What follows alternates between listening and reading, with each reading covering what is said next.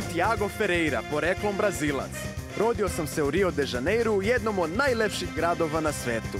Poslednjih 8 godina živim u Beogradu, u Srbiji, a prešao sam 10.000 kilometara zbog jedne ljubavi koja nije potrajala. Ali otkrio sam novu strast i potpuno se zaljubio u Balkan. Od ljubavi se ne živi, ali od turizma da, a kad posao postane strast, onda je sve moguće. Sve čari Balkana ne mogu vam opisati rečima, ali mogu da vam pokažem.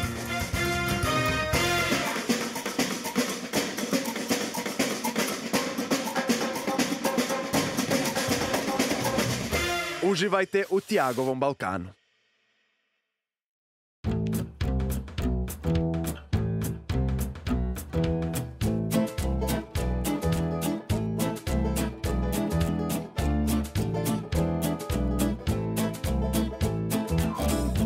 Živjeti 10.000 km udaljeno od rodnog mesta je ponekad izazovno, ali uz prave prijatelje sve je mnogo lakše. Grad u kom se trenutno nalazim je meni posebno drag, jer ovdje imam prijatelje koji su meni kao braća, zato se uvek osjećam kao kod kuće. Na ušću dve reke, tamo gdje se Ibar uliva u zapadnu Moravu, ovo je grad dobrih ljudi, dobrih kafana, bogate prirode, grad pun istorije, gdje je čak 7 srpskih kraljeva krunisano. Ovo je Kraljevo. Odo sad malo da prošetam, jer dugo nisam bio ovdje i baš mi nedostaju ulice ovog grada.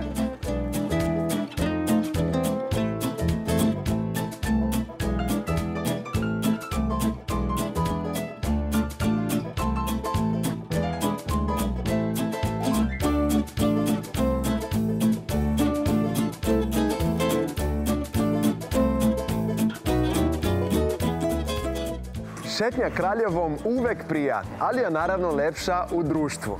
Zato me ovdje čeka drug Pavle Pavlović, inače turistički vodič, koji će danas biti naš domaćin. Gde si, kralju? Benvindo a Kraljevo. Dobrodošao, drago mi te vidim. I meni je drago, konačno malo u Kraljevu da se družimo, čoveče. Hvala ti na poseti. Gde ćemo prvo? Predlažem, pošto je dan kratak, ali sadržajan, da doručkujemo. Šta misliš? Slažem se potpuno, taman sam malo gladan, pa da prvo to da sredimo. Izvoli.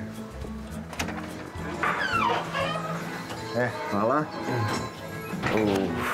Pa ja obožavam ovu kafanu, vrati. Ovdje je stvarno lepše od Pariza. Baš mi je drago. Evo jedna stolica sa pogledom, šta misliš? Može. Ima mesta. Ovo mi je omiljeni trg u celoj Srbiji. Pa jeste lep. A mogu ti reći da je prvi put da sedim za stolom za doručak ovdje. Inače dolazim uveče sa društvom. Nisam ni znao da sluša doručak. Za doručak rakija, može? Može, ajde. Da smo u Srbiji. Nismo se dugo videli. Zdravo. Poštovanje. Ništa manje, izvolite. Šta ćemo? Imamo naporan dan i trebalo bi nam malo više kalorija. Ja predlažem da iznenadimo našeg Brazilca s jednim specijalitetom koji do sad nije probao i nema gde u Srbiji puno da se proba. Pogađate šta je u pitanju? Pa, pretpostavljam. Mazalice. Tako je. Kako se zove? Mazalice. Mazalice. Jeste. 2 porcije, može po 3 komada, slobodno, gladni smo. Naravno. Baš me zanima šta je to sad. Dobro, brate, ajde, pričaj, dugo se nismo vidjeli, šta ima novo, kako se šta radiš? Evo, nije loše. Hvala ti na posjeti. Svašta se radi. Ne vredi sedeti u mestu, jer tako koristi se ovo vreme za neke stvari. Učimo, čitamo knjige, spremamo neke nove proizvode i čekamo goste. Tako, brate, mi koji smo vredni, koji smo radni, uvek nađemo nešto da radimo. Jeste, kad nemaš šta da radiš, radi na sebi. Bravo. Tu uvek ima posla. Bravo, a ti si nešto počeo da radiš novo, je li tako? Cijele godine, moram da se pohvalim, pomažem uglavnom uredniku knjige o Goliji, o rezervatu biosfere Golija Studenica. Biće jedno lepo dvojezično izdanje sa puno lepih fotografija. Prvi put na taj način će se Golija predstaviti široj javnosti i praktično svetskoj javnosti kroz Ministarstvo spoljnih poslova, jer znaš da je to prvo prirodno dobro pod zaštitom UNESCO-a, a imamo ga u Kraljevu. Tako da tu gro tih aktivnosti, tereni, opa! Sjajno. Čekaj, ali ovo je... Ajde onda pričaj. Ovo izgleda u stvari kao neka prženika. Više je nekih varijanti, ali nekada je samo mleveno meso. Idu često i jaja kao sadržaj. U prženicima imaš samo jaja, ovdje ima malo mlevenog mesa. Bravo, ima. Dobar doručak, a? Srpska varijanta, što volite meso, roštilja. Može jedna šopska salata možda. Možda malo previše, ali... Prijatno, brate. Kako ti izgleda? Baš dobro. Ovo je miks, znači bukvalno prženice sa roštiljem, sa pljeskavicom. Tako je. Ova kafana je jedna od najstarijih ovdje u gradu. Jeste, nekada je bio i hotel, jedna od starijih kafana aktivnih. Definitivno je jedno kultno mesto u gradu. Volim da dolazim ovdje, volim tu uslugu, konobare te koje imaju lepe manire i naravno jedan od najlepših pogleda na centralni trg koji svi volimo i prosto mesto je za uveče doći na girice, pivo, na doručak nekad, na kafu i mesto je susreta, prosto je... Na ovakav doručak u dobrom društvu sa ovakvim pogledom na centar grada, stvarno fantastično. Gledamo, vidimo sve što se dešava. U centru smo dešavali. Jeste. I koja je priča, brate, iza spomenika Milutina koji stoji napolju, što gledamo? Da, niko ne zna što i od kada i zašto Milutin. Tako mu tepamo dugo vremena. Postavljen je 1931-32. Posvećen poginulim borcima u Prvom svjetskom ratu i Balkanskim ratovima. Definitivno je mesto okupljanja, ono što je Trg Republike u Beogradu, to je Milutin. Šta vi kažete? U Beogradu kažemo, nađemo se kod konja. Kod konja, nađemo se kod Milutina. Kod Milutina. To je to. Dobro da znam. Super. Brate, ovo je stvarno kraljevski doručak. Boga mi, vidim da ti se dopao. Tako da ne, ovo ću svaki put sad kad dođem u Kraljevo da naručim. Baš mi je drago. Znaš kako, pretpostavljam da znaš, u kafani se sedi satima. Ja bih volio da ti pokažem nekoliko interesantnih stvari. Predlažeš da krenemo? Ajde da vidimo. Hvala vam. Prijetno.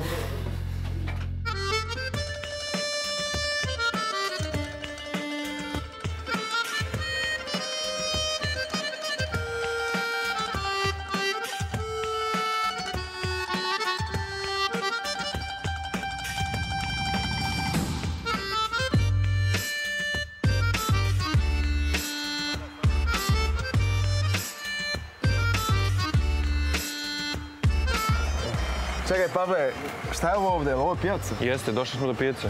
Pa, brate moj, onda moramo da svratimo, jer ne znam da li znaš. Ja svaki put kad odem za Brazil, neće Čale da me pusti u kuću ako ne nosim sa sobom makar kilo kraljevačkog kajmaka. Ma šta priča? Ma dobre, to ti je majka mog druga Petra, znaš ga? Da. Uvek sprema, uvek šalje i spakujem to u kofer. I to on kad je probao, on kaže, sine, pa ovo je nešto najlepše što sam probao u životu, znaš. Fenomenalno, na pravom smo mjestu.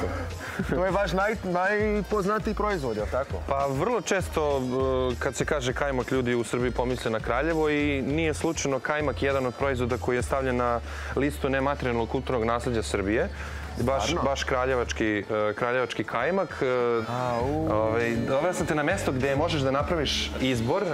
Znači ovdje imamo više opcija. Više opcije, više kategorija. Je li to mladi, jeste? Mladi, da. Znači, aha, na ruč. Ajde ovdje, pošto vam je malo ruka. Ajde. Uf. Tako je. Šta kaže? Valja? Evo imam je. Ovo je baš po mom ukusu. Ozbiljno? Mladi, jel?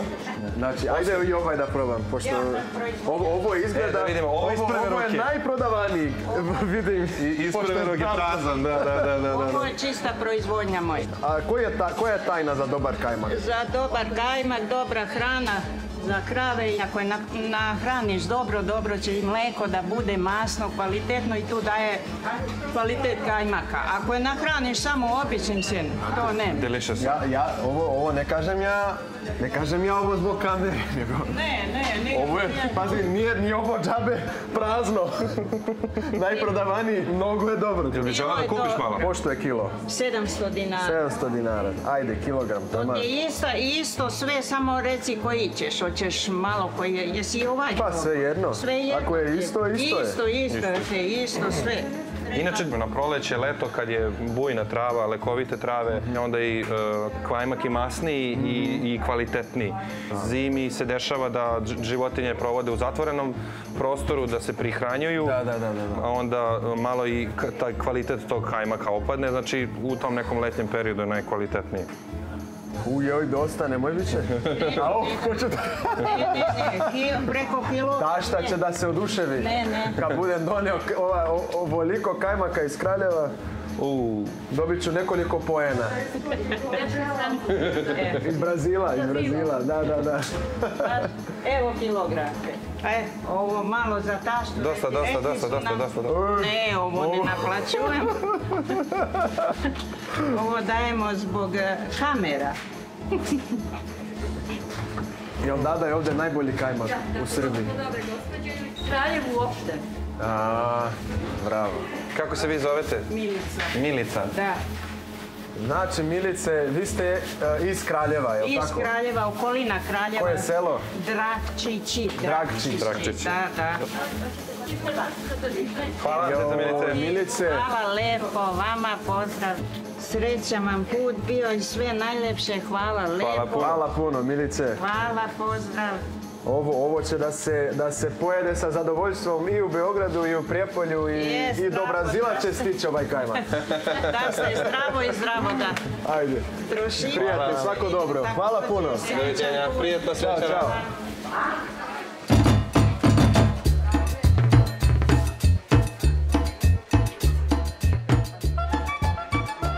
Šta možemo još ovdje na pijaci da nađemo autentično kraljevačko? Pazi, sad je sezona pripreme za zimu.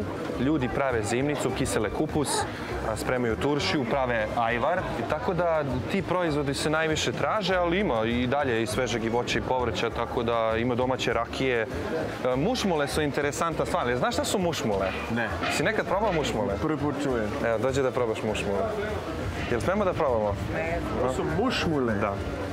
Kako se ovo jede? Da, to sad ćemo vidjeti. Mušmole se ljušte, uzmi jedno da ti ja ne dam. I kreneš od ozgo, polako je ljuštiš. A i ne mora. I ne mora, stisne se i pojede. Znači možda recimo slično smokvi, ali ne baš. Šta je ovo da? Aha. Ovo kako je malo da.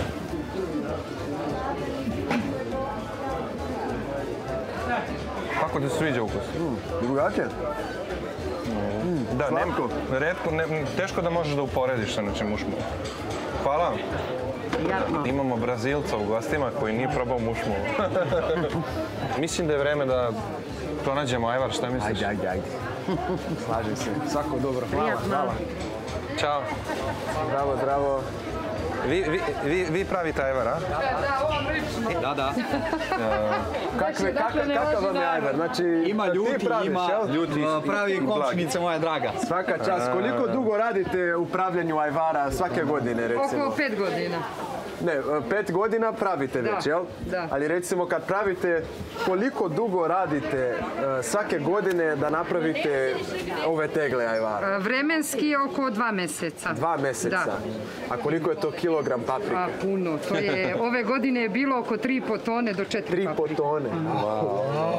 I to vi sami radite? Pa ja radim, imala sam žene koje su ljuštile papriku, a ja to većinom sve sama kuvam.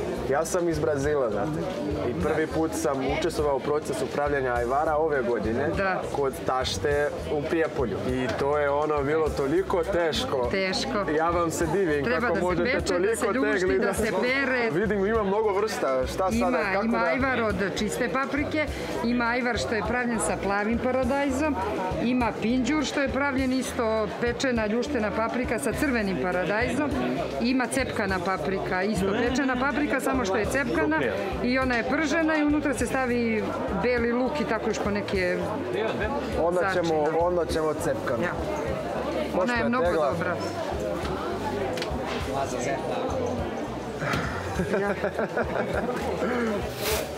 Evo ovako da to ne. Gladni nećemo ostati ovdje u Kraljevu. Nikako. Ne, daleko bilo od Znači, toga. ovdje. Iz kog ste vi sela? Ja sam iz Ribnice odavde. Pozdravi onda Ribnicu, familiju. A vi pozdravite Brazil i jedno slatko će naša firma da pokloni vašem Brazilu, tamo da nas reklamirate koje god želite. Onda ću uzeti borovnice. Možeš, ima velika tegla, nemoj baš malo. Sramota je da se nosi mala tegla. Gde će da nosi to toliko? Pa dobro, mogu zajedno sa ajvarom, a? Može, ne, sad ću ja da ti stavim još jednu. Samo još hleba. Evo, izvolite. To je to. Hvala puno. Kako se zovete? Ja Violeta. Violeta, hvala puno. Molim, prijatno. Ajde pa se vidimo. Zdravo, Prijatno, prijatno. Ćao. Pa dobri smo. Pozdrav, komšio. Ćao, brate.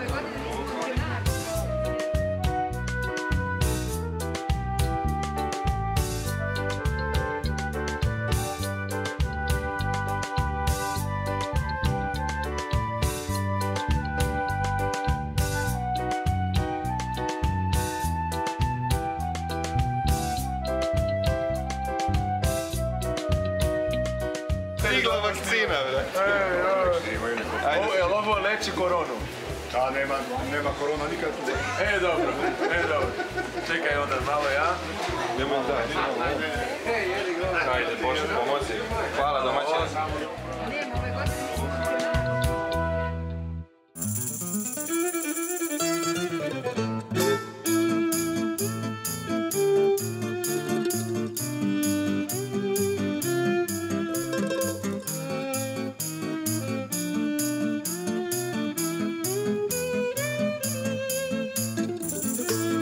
Pavle, ovo je, ja mislim, jedno od lepših šetališta koje sam video u čitavoj Srbiji. Stvarno mi prije ovako, pored nas je Ibar, jel tako, teče polako, lagano, svojim tempom.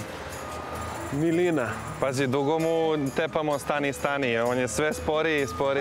Samo da ne stane.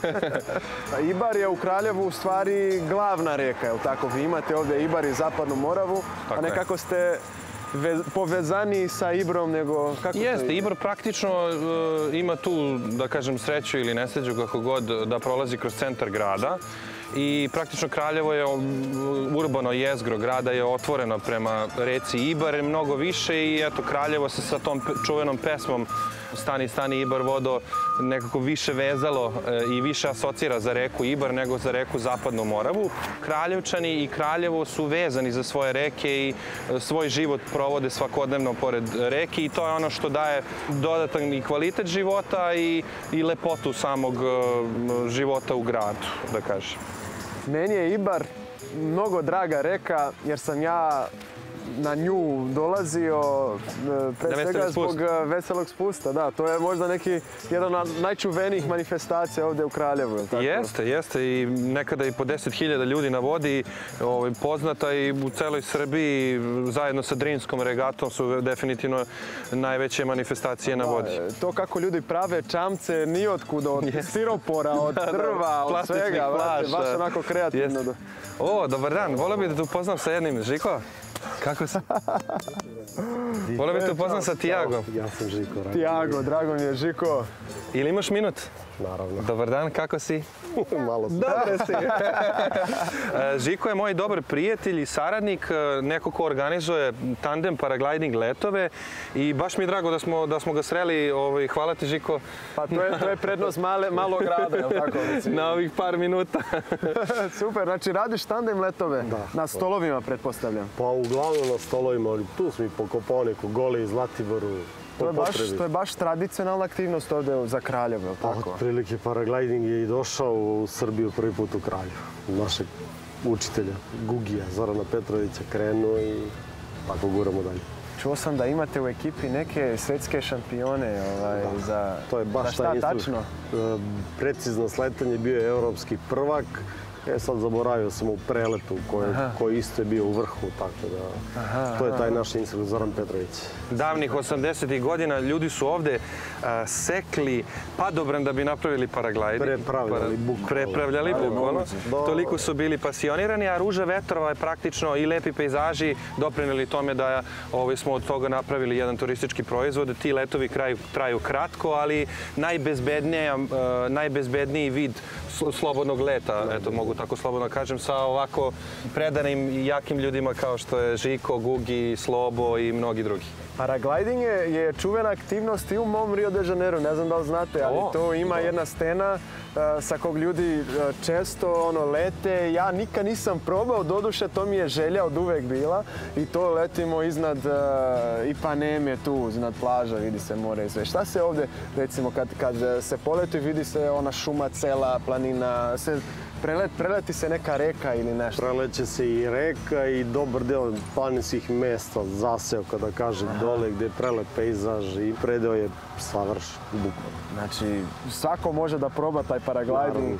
Bezbedno je, nije... Naravno, 100%. Da, preduslov je da je osoba donela odluku o letenju, da je zdrava i jedino ograničenje može da bude u tome koliko osoba ima kilograma. Da.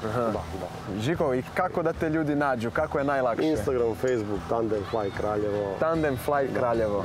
Fantastično. Ja ću se uskoro javiti. Vidim da si sad na odmoru, eto. Neću da te cimam, ali čućemo se uskoro. Nadam se da probam taj let, stvarno. Nadam se, bit će mi zadovoljstvo. Hvala puno. Hvala Žiko.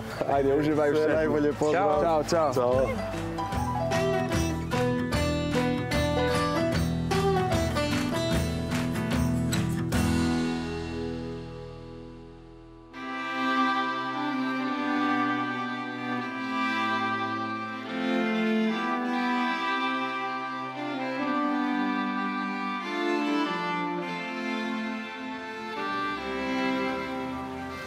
Stigli smo do centralnog gradskog parka. Između crkve Svete Trojice, gradskog muzeja i arhiva nalazi se jedna lepa građevina koju sam želeo da ti pokažem. Stvarno prelepa, autentična. Jeste. Zahvaljujući blagoslovu eparhije Žičke imat ćemo mogućnost da pogledamo iznutra. Pomaže Bog. Bog pomoga. Hvala na gostoprimstvu. Može Bog, ja sam Tiago. Vladimir. Jeste dobro? Evo, dobro, hvala. I može se reći da je ovo jedna od najstarijih građevina u Kraljevu. Jeste, jedna od 3. Ona je zidana da bude upravna zgrada u periodu odmah posle prvog srpskog ustanka, a najpoznatija je po tome što je ona bila kuća u kojoj žive vladika Nikolaj Velimirović, koji je ostao upamćen u srpskom narodu kao jedan od možda 3-4 najkapitalnije ličnosti prve polovine 20. veka. U duhovnom smislu možda i najznačajniji uopšte Srbin 20. veka, veoma plodan crkveni pisac, teolog par excellence, veoma školovan, čovek koji je imao dvostruki doktorat iz teologije i iz filosofije. Tu mu je bila rezidencija njegova, tu je obitavao, tu su bile njegove upravne kancelarije, stambeni prostor. Eto, to je u suštini ono isiže osnovni vezan za ovu kuću. Fantastično, Vladimir. Da li možemo unutra da pogledamo kako izgleda? Izvolite. Idemo gore, jel? Idemo gore.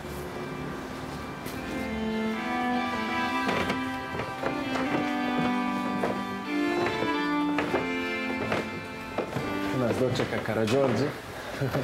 Nas dočeka Karađorđe i cela plejada iz prvog i drugog srpskog ustanka. Dakle, oni koji su bili državotvorni u 19. veku su tu naslikani, a sa ove strane se nalaze freske onih srpskih svetaca koji su vezani za manastir Žiču koji se nalazi u pozadini iza. Jeste.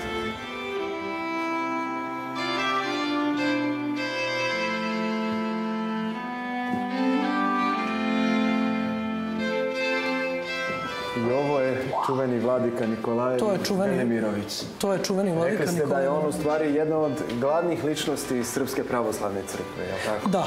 20. vek možemo slobodno da kažemo da je obeležen prisustvom vladike Nikolaja Velimirovića u Srpskoj pravoslavnoj crkvi. Kapitalan čovek, kapitalan mislilac, duboko produhovljen, izuzetno široko obrazovan, međutim ne odvojen od naroda, čovek koji je bio prisutan u narodu. Pamte mnogi i dalje kako je on dolazio tu svakoga jutra fijaker po njega i odlazio u Žiču, jer je u vreme njegovog upravljanja eparhijom Žičkom bila velika obnova manastira Žiče. Ovo je dakle bila njegova, privatne njegove prostorije I ovde u jednom delu kuće, tu ćete sada da vidite, kasnije smo adaptirali to u jednu malu crkvu, jednu malu kapelu. Crkva se nalazi ovdje unutra. Ovde se nalazi, možemo sada da vidimo. Dakle, jedna od stambenih prostorija koje su bile u vreme Nikolaja, ovde je adaptirana, ona je nevelika, ali vrlo rado posećena.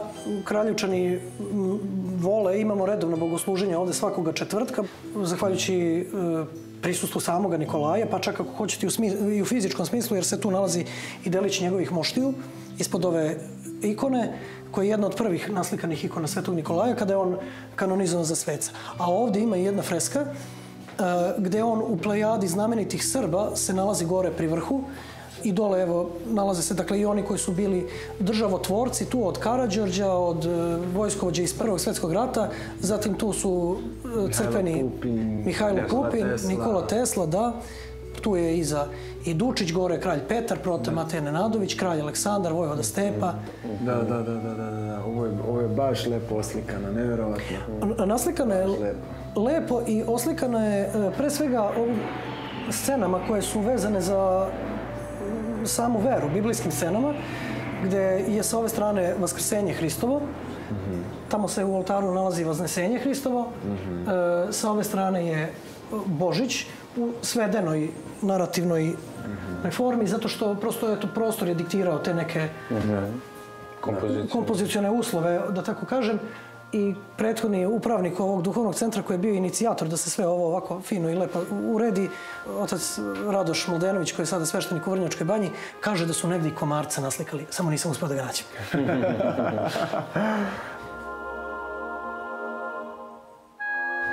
Nažalost, njega je ovde zatekao Drugi svjetski rat, iako je bio jako dobar poznavalac i političkih prilika svoga vremena. Došlo je do toga da su ga Nemci zatvorili, prvo u manastir Ljubostinju, pa u Vojlovicu kod Pančeva, odatle je interniran u logor Dachau, iz koga se nije vratio u Srbiju, otišao je kasnije u Ameriku, u Americi je boravio do kraja svoga života i 90. godina su njegove mošti prenete u Srbiju.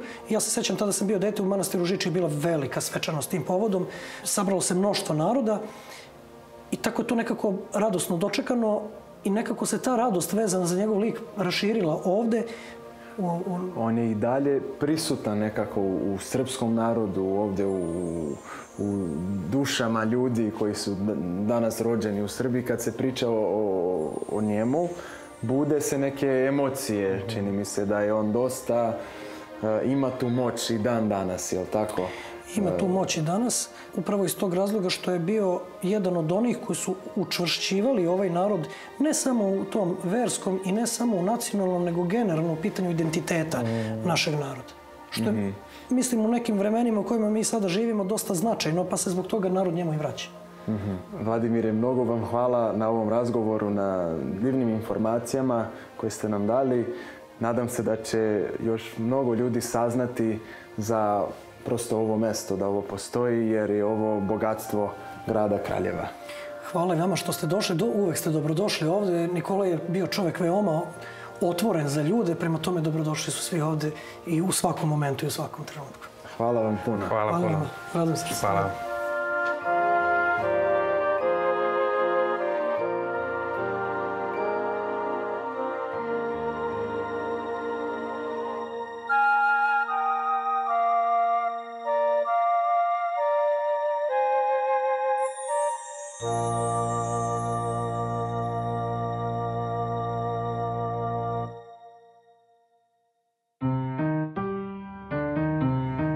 TIAGOV Balkan.